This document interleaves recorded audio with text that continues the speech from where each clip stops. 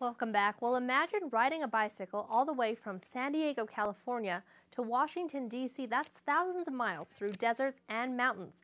But a group of college students are taking that challenge for a greater good. Ride for World Health is a nonprofit organization aiming to spread awareness about major health issues, and they do so by traveling across the country on their bicycles. Last year, they stopped in Portales and had a chance to enjoy some Greyhound baseball action, and today they're back in town. Jeff Schafer is here with us in the newsroom to talk to us. Thank you for being here, Jeff. Thanks for having me. Well, can you tell us more about Ride for World Health and your journey across the country? Well, sure. We're a group of mostly medical students from The Ohio State University who are riding across the country about 3,200 miles over the course of 52 days to raise money for and awareness for three global health charities: Empower and Advance, Heal Africa, and Podemos. Oh, that's awesome. I'm actually a really big Buckeyes fan. Excellent. Can you tell me what your focuses are in your presentations? Sure. Well, what we hope to accomplish with our presentations is just to raise awareness of different global health issues. Each of the Ohio State medical students prepared a talk on a different global health topic, and they raise a wide variety of topics from nutrition to different surgical topics. And really, it's we try to gear the presentations for the audiences that we have.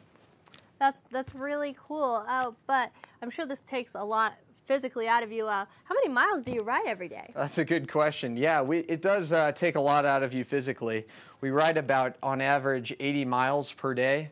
But every fourth day we're on crew duty, so we make lunch and set up the route for all the other riders. So we ride for 3 days, and then we're on crew day, and then every so often when we're in a big city, we'll have a day off. We had a day off when we were in Phoenix, and we'll have another day off when we're in Oklahoma City in a few days. Well, that's awesome. 80 miles a day, that's a lot. I'm sure it takes a lot to actually prepare for this trip. What kind of physical preparation do you have to do? So there's really no great way to prepare for an adventure like this. I think everybody had a different regimen that they did. I only biked really 1 or 2 days a week for the past few months, and then I tried to do other things like run and play basketball and also swimming. But some people rode on their bike trainers. It wasn't easy this winter to bike in Ohio. We had quite a few feet of snow, but we hooked up indoor stationary bikes, so people were able to do that. Oh, I bet.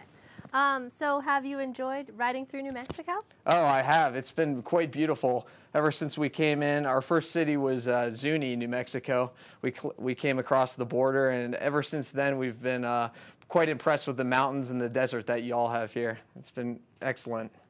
That's awesome. That's definitely a really good cause and a lot of bicycling. And thank you so much for joining us today. Yeah, thanks for having me. And we here at News 3 New Mexico also wish you luck and have a safe trip and good luck on your mission.